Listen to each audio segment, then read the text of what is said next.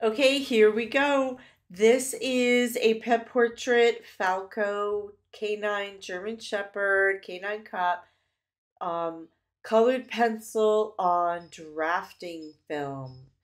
I am doing the outline in black, Polychromos black, so I get a fine, sharp point. And I am also testing out a new sharpener. If you notice how long my point is, I'm testing out a new long point sharpener, so if it looks a little different, that's why. I am using my grid method. I always use my grid method when I'm doing pet portraits, so I make sure I have the anatomy correct and everything in all the right places. Really helps me with shading and all those clumps of fur, where exactly they begin and end. So I my preference is the grid method. And I'm looking at my iPad, which I'm using the Copy It app with the grid method. So that is what I'm doing here. And I did a sketch with graphite. So I have a very loose light sketch with graphite on there.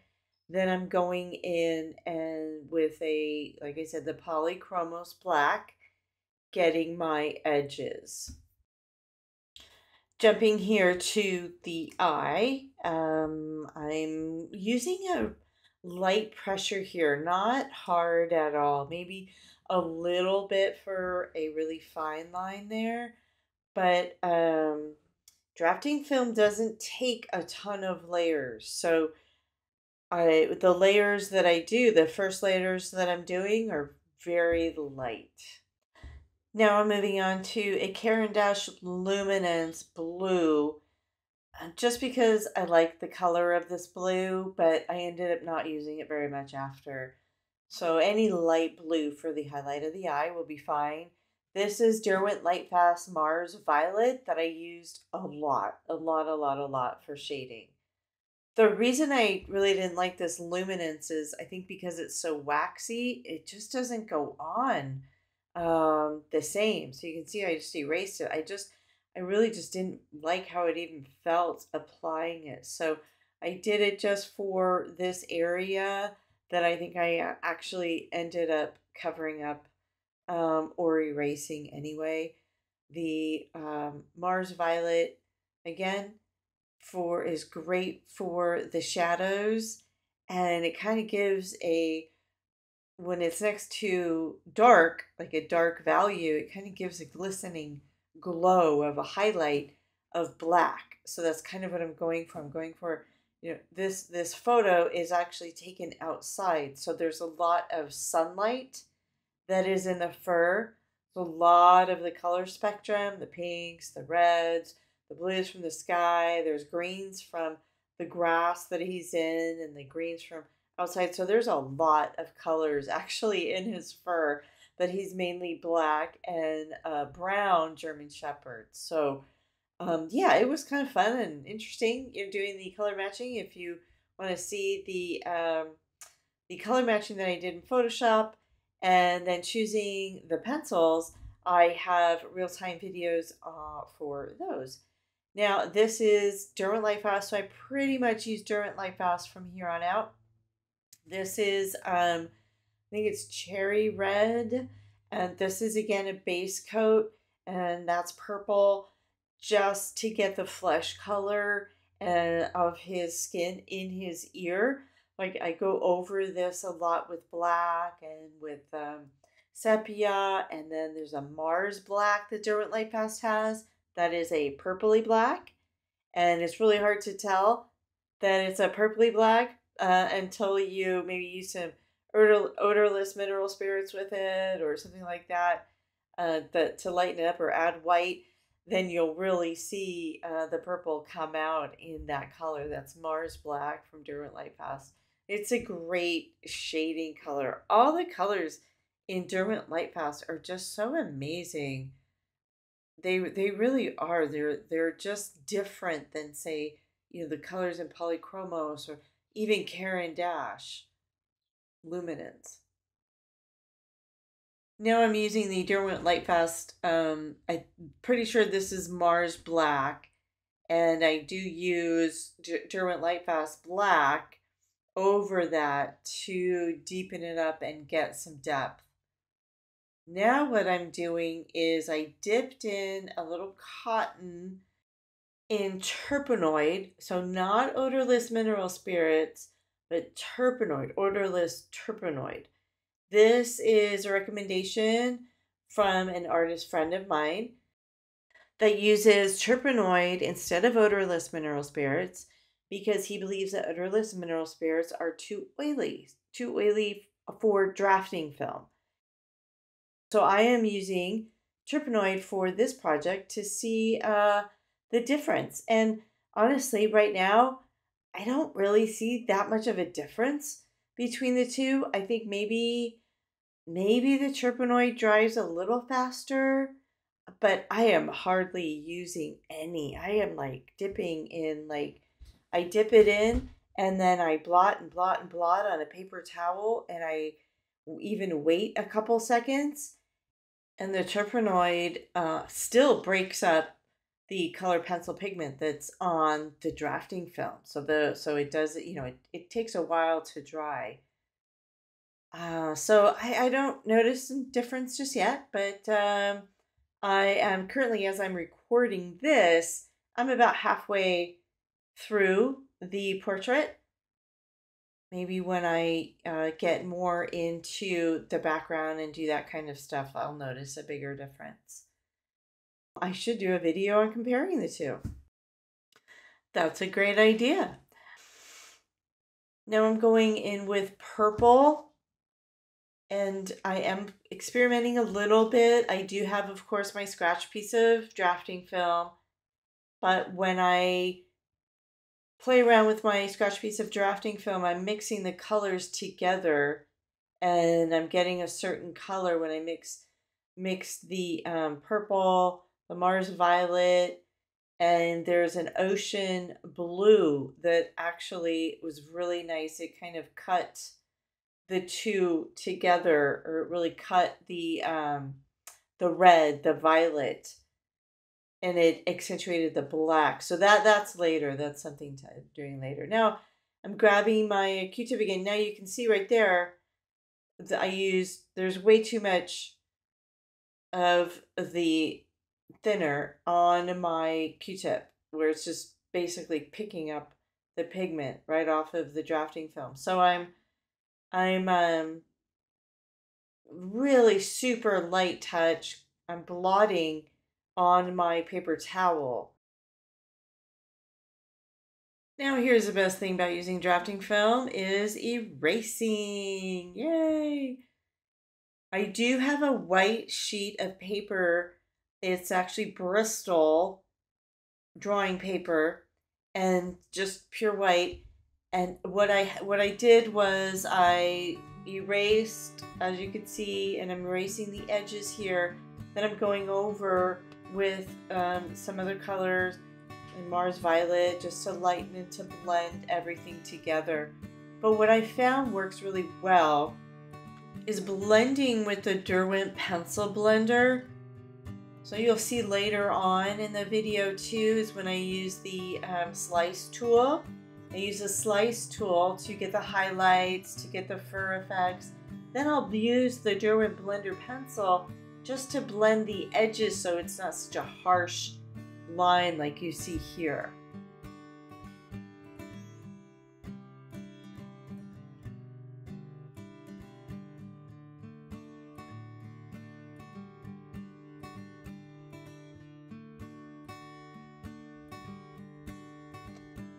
A little more eraser, and then going in with the black. This is the Mars black. This is the second layer, so I'm pressing a little harder and just covering up and finding my lines. And I'm really just more concerned with finding all the shadows, the clumps of fur, all the folds in the ear. That's all I'm really focusing on right now. And I'm filling in the values, the really dark areas, with the black right now, with the Mars black.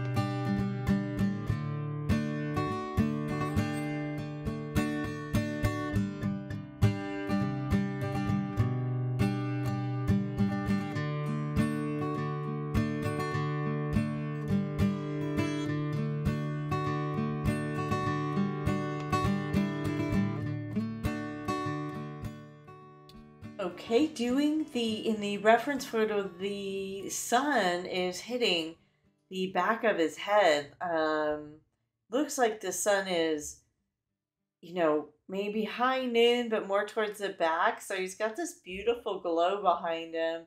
And so I'm getting the yellow, the golden glow. This is yellow ochre, Derwent Lightfast, golden sun, Derwent Lightfast, and then like a neutral, like a cool gray right there just to kind of blend everything together. So I'm just getting the base coats on here. I'm not doing anything very heavy. It's actually very light touch, just getting my base layers that I want to kind of come through, to shine through the fur to get that kind of glowy, glistening look of the fur. That's my goal with this yellow undertone.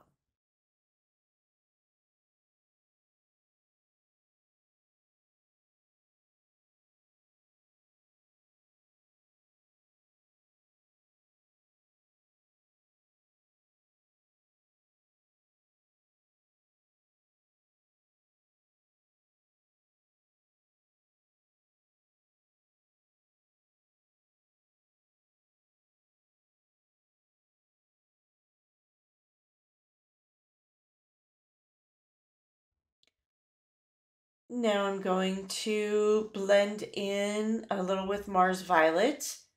Kind of just get the base coat for the top of the head there.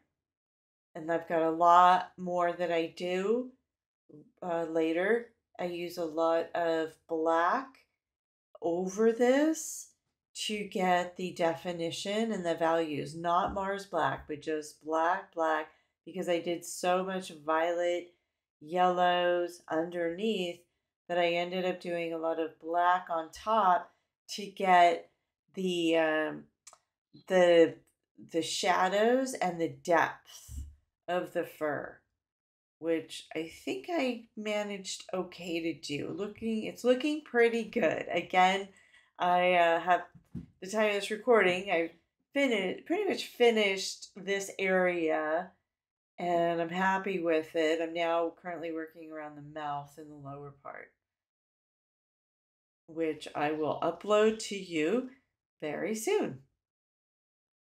This is the black that I just mentioned. I am not doing Mars Black anymore. I'm going for a deeper black. And I do sharpen, get a nice fine edge for the eyes. I'm going to start really working on the eyes and get those shadows and highlights in there.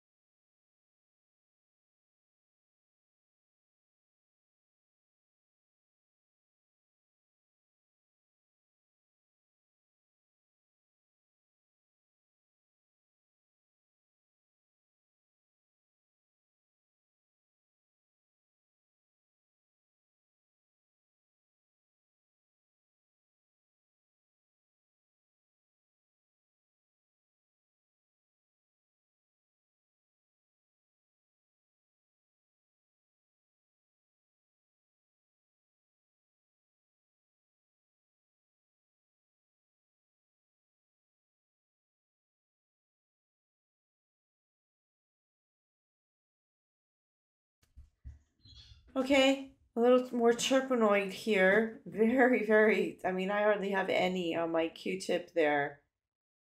And I'm not sure I would do this pointy Q-tip again. I think if it were maybe like the last layers where I really want to get some softness on the outer edges, right? To have the fur on the outer edges. But I want more of a base, smooth, all over coat. So, but again, I'm kind of experimenting and I know I'm going to be going over this with a lot more darker colors. So I'm not too worried about it, but I am trying to get the fur kind of a fluffy look is what I was going after. And more black. The spots, his eyes are, the areas around his eyes are so dark and so black. Even the pictures when he's not in the sun, he is just, it's, his face is really dark. It's a certain breed of shepherds. They're beautiful, but they're very, very dark. So I'm trying to get that with that black without it being flat, like a flat black, right? So that's what I'm going for. And that's why I have the grays under there, the really light grays. So they do come through a little bit where I don't have the black as dark and some of the yellow is coming through underneath the black as part of the fur. So that's good. So then when the areas where I do want it really dark and black, it looks very dark and black.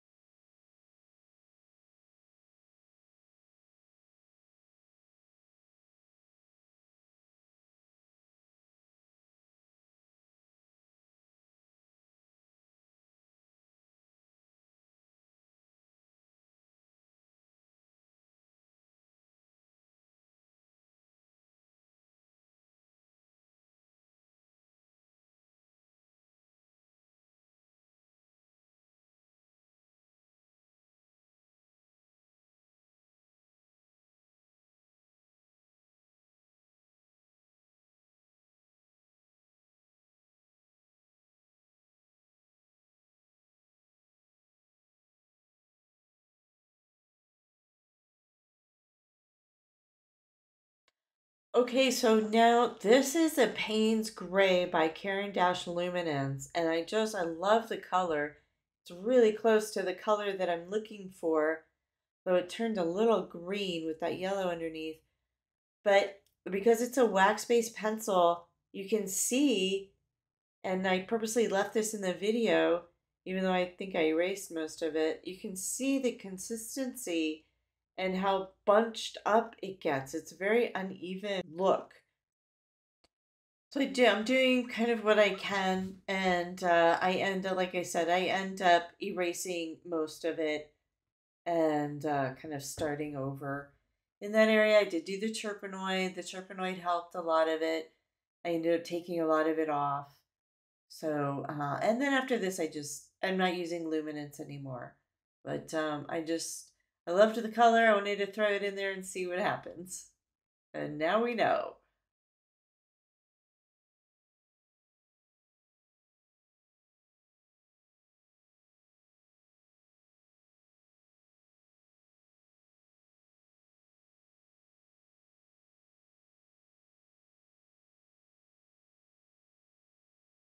Okay, so while that area dries, I'm using cherry red. I think that pink that I used in the ears, I'm using that around the eyes. For the flesh color, then I'm going over it with some black and just kind of going back and forth with some colors and getting the layers in here. And I am using some nightshade. Actually, I think that is the Derwent Nightshade, which is a really pretty purpley color. But again, I'll go over it with black to cut the violet, the purple. That way it won't be such a dull black. Now going in with Mars Violet, getting some color in there. Mars Violet can look really like a really pretty brown when I have all that yellow under there and the black, so, and the grays. So it definitely looks like a different color when it's over all these other colors. So I will be doing lots of layers. This is kind of a rinse and repeat. I'm using a really light touch. So I will, this is Mars Black, I'm sorry, Mars Violet. So I will let you listen to some music here for a while, and I'll come back for the next exciting thing.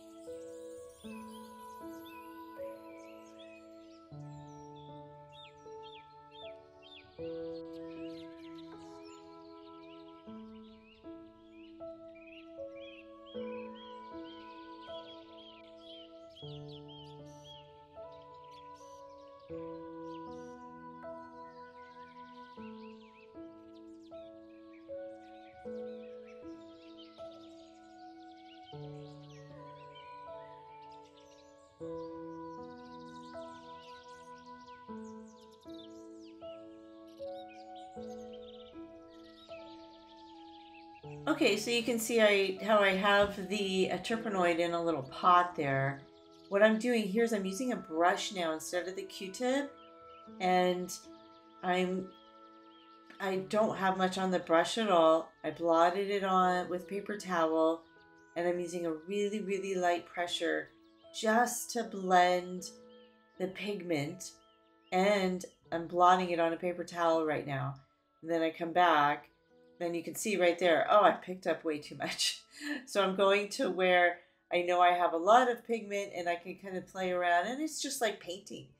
It's very much like painting, and all I'm doing is following my lines. You can kind of see my sketch outline there. So I'm just kind of following and putting the shadows where I think they should go. And again, it's just like painting. So I feel like this helps to speed up the process of colored pencils, which is very, for me, that's why I use OMS. I went back up to this area again because this was that Caran d'Ache gray, and it wasn't looking good to, I don't know if the camera could pick it up, but it was looking very splotchy. So I'm kind of purposely just picking it all up, and I'm gonna just start over, let it dry, and I'm gonna use a Derwent Lightfast Payne's gray up in that area and just kind of start over. So it doesn't look horrible, but it's not. It was very hard to explain. It just didn't modeled. It just didn't look good. So I picked that up with the Terpenoid. Now I'm going in with some more marks of black and just getting all my lines in and where the eyes start. And you can see the eyes are a little off here. I did have to go back and do some with my grid. I had to really line out the eyes with my grid method and slow down and take a good look because the eyes are not even. One is a little higher than the other. And I'm not worried about it now because this is still the beginning stages, really. And I know I have a lot more to go. I haven't really done the bottom of the eye area. I was just focusing on the top. And taking a break from that area is always good. So I'm taking a break and going down to the nose. And I'm going to connect the nose and the eye area, connect all that fur. Going back to the Q-tip, enough with the brush. I went back to the Q-tip here for the black. And oh yeah, I tried the soft tool. Now this is great to do if for larger areas.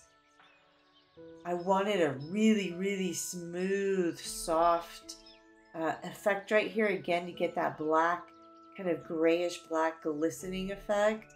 So I'm kind of pushing the pigment into the drafting film with the soft tool to get almost like a blurry effect is what I was going for.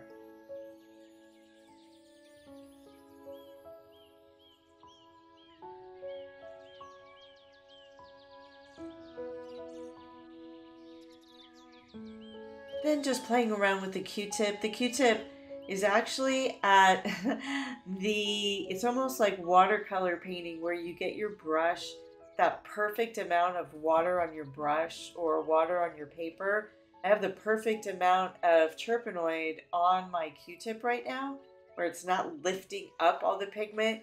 It's actually depositing and I can move the pigment around. So you can see I'm actually getting a lot done with that perfect mixture on my Q-tip.